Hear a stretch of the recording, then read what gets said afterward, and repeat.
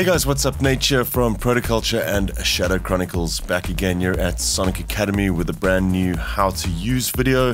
Today we're checking out a pretty special EQ plugin from Sound Theory. It's a intelligent dynamic equalizer. It's called Gullfoss. Let's jump in and check it out. Cheers.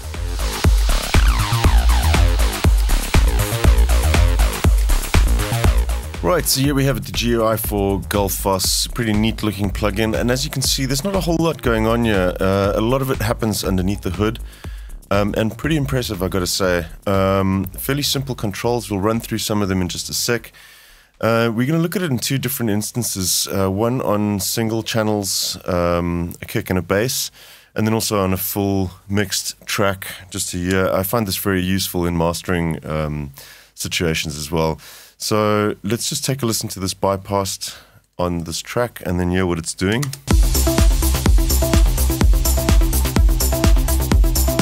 Okay, we'll listen to it enabled now.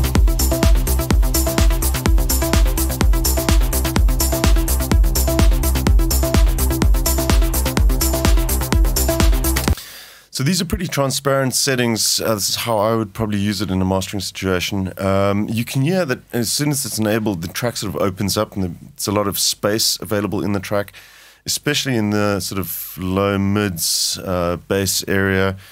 It's cleaning up a lot of that low end and just making room for the rest of the track. So what Gullfoss is doing is the algorithm is basically trying to dynamically equalize the track to kind of level out your frequencies across the frequency spectrum, just thereby creating a more even mix with sort of evenly dispersed energy in the track. It does this with these dials here, the recovery dial and the tame dial. We'll dial in some pretty extreme examples quickly just so you can hear exactly what each of these functions is doing. So we'll dial in the recovery first.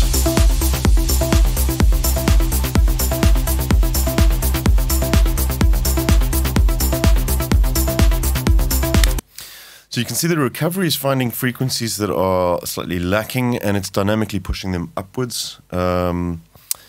And vice versa, we can dial in the tame dial. You'll see it's, in that case, it's cutting out frequencies dynamically as well. Because it's dynamically, there is an attack involved as well, so it's fairly transparent when it comes to your dynamics in the track. It's not a consistent EQ running the whole time. It kind of just after the attack kicks in, it pulls out, much like any other dynamic equalizer. But this one is not giving you any options to select specific frequencies. It does everything automatically.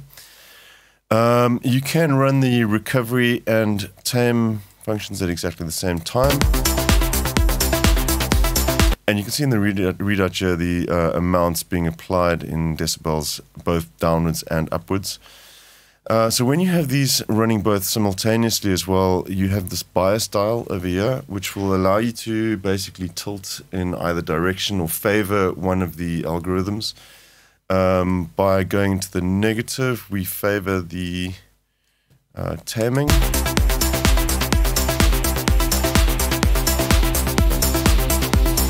And in the positive, you're basically favoring the recovery process. So less taming, more taming, basically. You've also got a brighten dial over here, which basically just also tilts the frequency curve that's being applied and adds in extra high frequencies. We'll take a listen to that. Let's just turn down the recovery and the tame now as well. So you'll see there's no processing being involved at all by turning up the brighten dial by itself. You actually need to apply that to the curve after the taming and recovery is being applied to the track. So let's dial in some of the recovery and then add some of the brightness.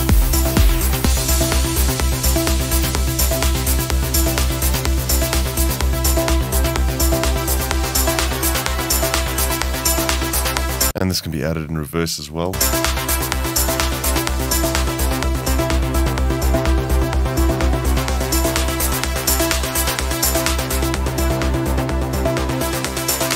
So you can see it basically functions almost like a tilt-shift EQ, skewing the whole curve in favor of the brighter frequencies or not. The same goes for the boost control that we have on the end.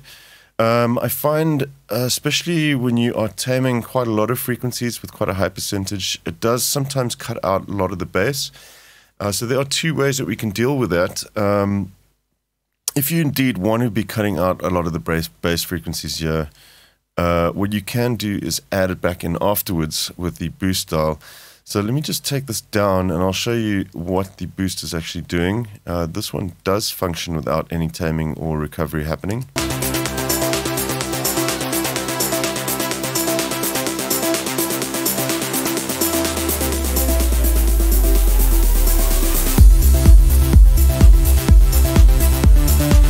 So you can see it's that typical smiley face curve, that loudness curve. You can also do this in reverse as well to pull out mids more.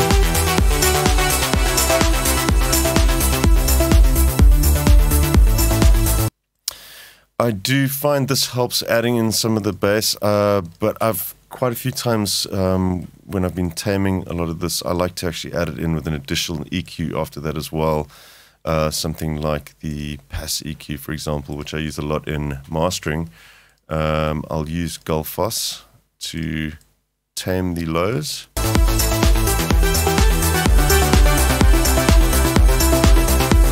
And then add, for instance, a bit of that 80 hertz. The 80 hertz on this SPL pass EQ sounds really, really good. So I like to do that with adding that in post.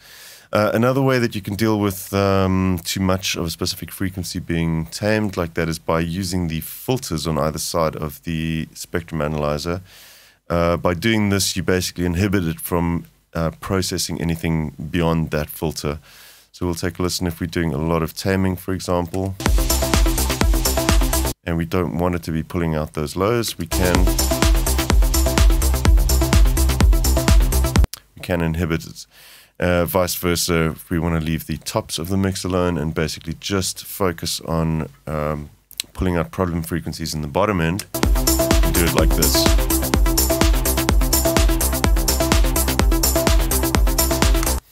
I find for the most part, though, it does a pretty good job across the board, though. So I haven't found a lot of cases where I really needed to actually inhibit the algorithm with those filters.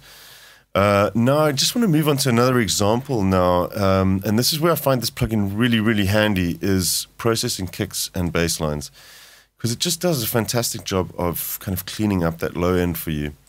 When I do have clients that I mix for, one of the major problems that I keep getting over and over again is too much build up in that low end. Either the kicks are too long, they're too loud, the bass lines are too loud, there's too much sub-frequency going on there, not enough stuff being cut out, and the mix is just kind of very heavily weighted in the low end. Especially for stem mixing as well, I use these on a separate kick channel like I do here now.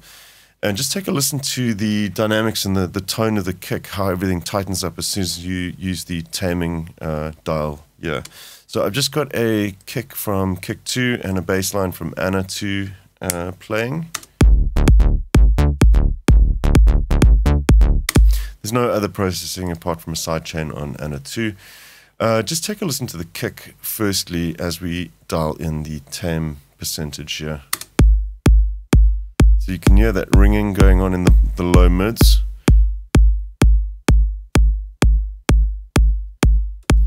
And that really kind of emphasizes the attack of the kick and pulls out all those sort of problem frequencies that kind of build up and make the kick a little bit woolly. Everything kind of tightens up nicely. We'll just take a listen to that bypassed and with it running. So that's without Gullfoss. With Gullfoss, and that's quite an extreme setting. Can also bring a little bit of the subs back in again.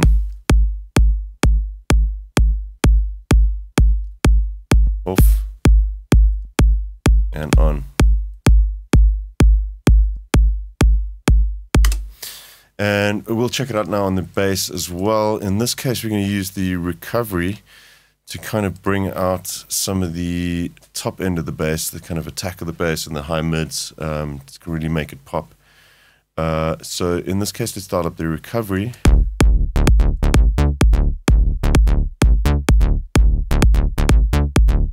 Brighten it slightly as well. We can dial in some of the taming maybe as well.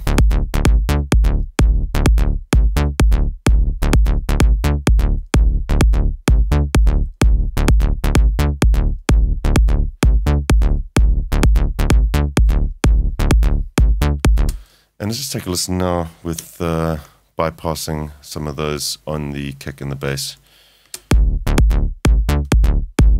So that's your kick cleaned up, bass line, both off.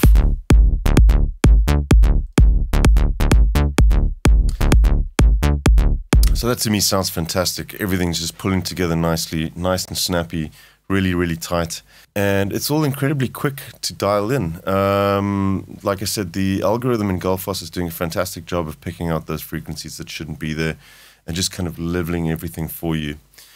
Now, it's not a fix-all plugin. You do still need to take care with your mixes, but I just think the amount of time saved in pulling out those problem frequencies, it really, really is a handy little plugin to have in mastering situations, and especially on this low-end stuff.